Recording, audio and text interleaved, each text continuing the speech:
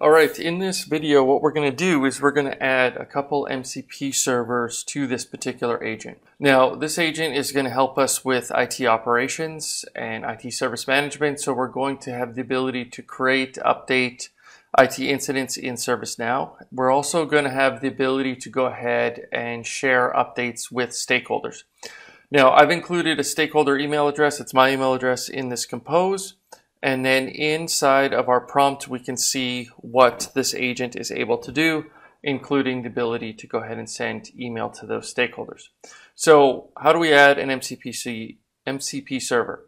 So what we can do is click on this add, and you'll notice here that we've always had add an action, but now we have the ability to go ahead and add an MCP server. So we're going to go ahead and click on that. And then what we can see is the different MCP servers that are available to us. So in this list, this contains what we call managed MCP servers. So these are connectors that are hosted inside of Azure and are exposed over the MCP protocol. Now, the one that we're interested in is going to be this email management MCP server, which is part of the Office 365 connector. Now, I'm going to go ahead and create a new connection, and I'm going to go ahead and use this create as per user connection, otherwise known as OBO, on behalf of, so that when this MCP server gets called, it gets called in the context of the logged in user in the chat agent, and we're going to use their credentials to go ahead and send that email. So let's go ahead and sign in and create this connection.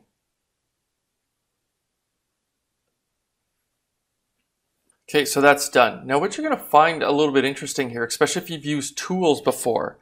When we've used tools, we've always had to provide agent parameters as inputs. So if we went ahead and used the regular connector here, we would have to go ahead and expose like the to, the subject, the body as agent parameters. We don't have to do that here.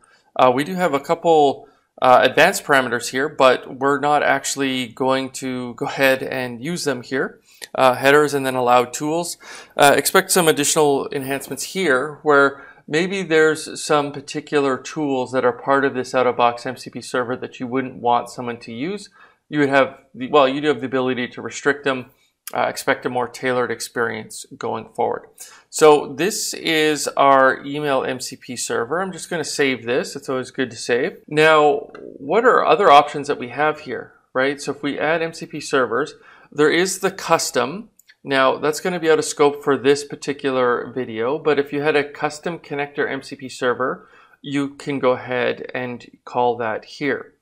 Now, what we are going to do, though, is we're going to go ahead and call our own MCP server, or what I would consider a remote MCP server. And so what we can do is click on this and then go ahead and create a connection. And so here we've got the opportunity to give it a name. We've got the different authentication type. In this case, we'll choose OAuth. And then we've got a series of configuration that we need to go ahead and make here. Now, what I'm going to do here is I've already gone ahead and created a Logic App MCP server. So this is a remote Logic Apps MCP server. Let's just go ahead and take a quick look at that. Okay, so I'm actually in a totally different subscription. So this truly is remote.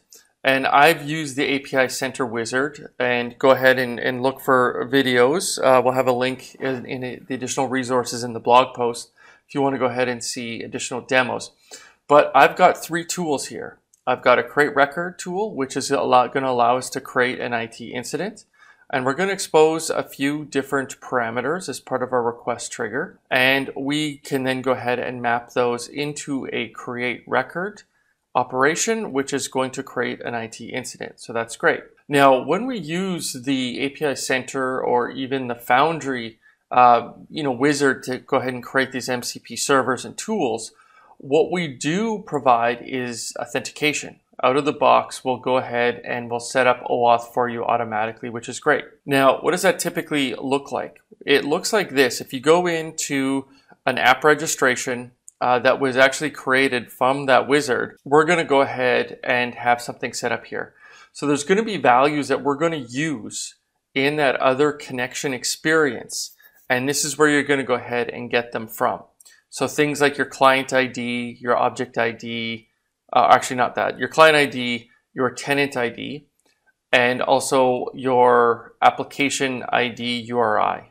You're going to use that as well. And then there's one other thing that you're going to need to go ahead and do, and that's going to go ahead and create a secret. So we don't actually use the secrets when we're setting up the Logic Apps MCP server, but for this particular connection type, you're going to need to go ahead and create that secret. So you go ahead, create it, note it, and then you're going to have to use it here in shortly. So let's go ahead and flip back to our Logic app. Now here we can see the MCP server URL. That's going to be the URL of our MCP server. We're going to see authority, tenant, audience.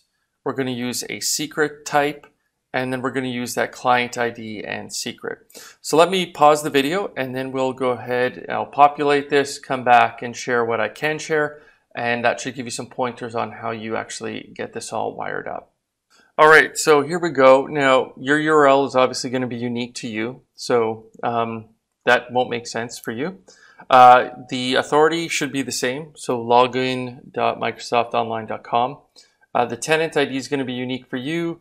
The audience is going to be unique for you.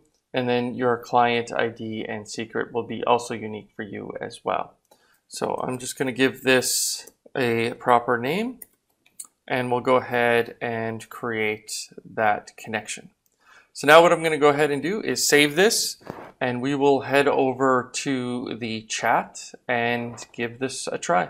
All right, so we're going to create a new chat session here, and we're just going to say hi. And here we can see that the agent has responded back to us. So now what we're going to do is create an IT incident. So I'm just going to say create IT incident. And here we know that our agent has been able to call our MCP server to do tool discovery, because this is information that is being requested by our MCP server, and in particular our create incident tool, where we need to provide these inputs. So let's go ahead and do that. So great, it's going to go ahead and go do that. All right, so it's gone ahead and created a ticket, 1212.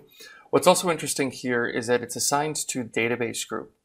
We have a tool called list assignment groups. And what it's gone ahead and done is it's gone and reached out to that particular tool without us even seeing that, and then using the response from that tool to feed the create incident so that this could be logged to the right team, which is great.